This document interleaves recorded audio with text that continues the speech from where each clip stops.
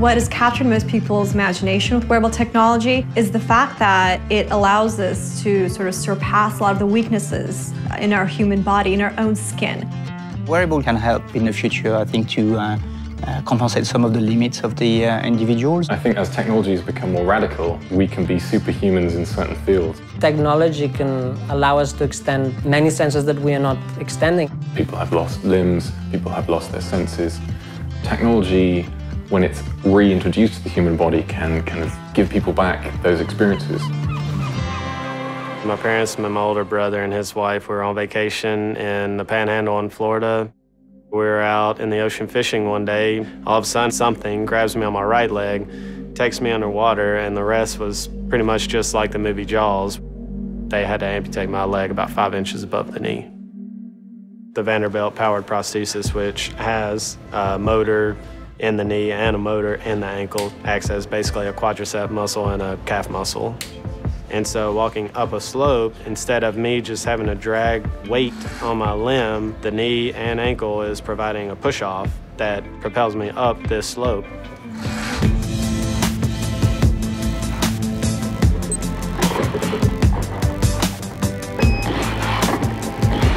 It knows physically how the person's interacting with it.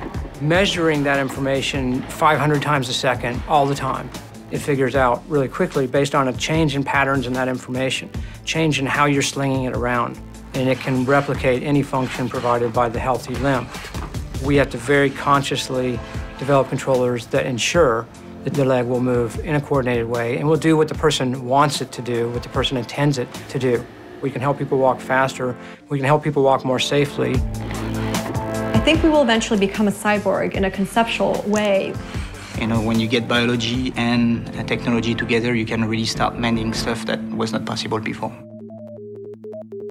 I was born completely colorblind. I was always interested in perceiving color. My name is Neil Harbisson, and I feel that I'm a cyborg.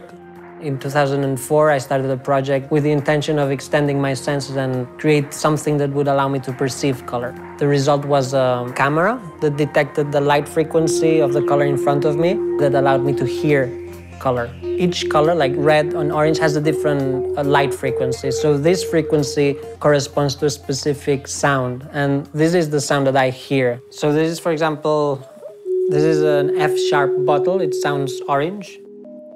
So at the beginning, my aim was to perceive as many colors as other humans. But when I was able to perceive 360 different microtones for 360 different colors, I realized that I was able to perceive color better than my friends.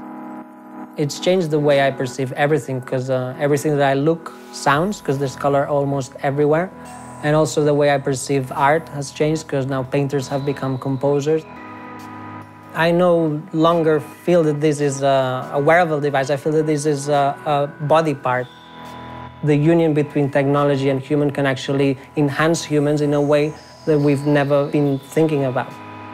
You could choose the augmentations to your body. You know, maybe you want to be super strong. Maybe someone else wants to fly. You can use technology to enhance the thing you want to enhance when you want to enhance it.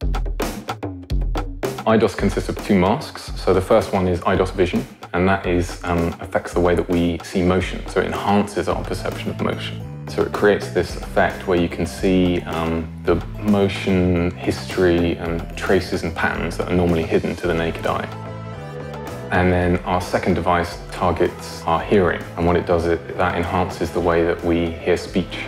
It screens out all the background noise and uses a directional microphone to only pick out what I want. Can you hear me now? Yes? Good. I think we set technology as something to run towards, but the problem is that technology does limit our imaginations.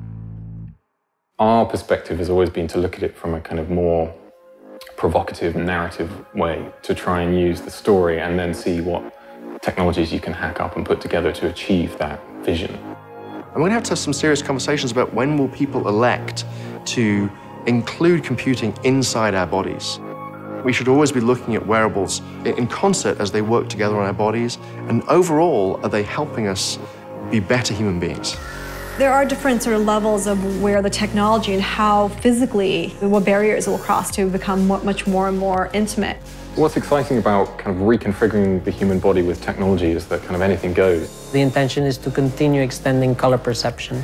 It's still in evolution, there's no end. Once you can get to the point to have the prosthetic leg acting in real time along with the user, that would be, I guess, the perfect setup. And I think that's just on the horizon. We are trying to sort of supplement the weaknesses that we have, but that's a very normal human thing. We've always been trying to improve ourselves. It's part of the human condition.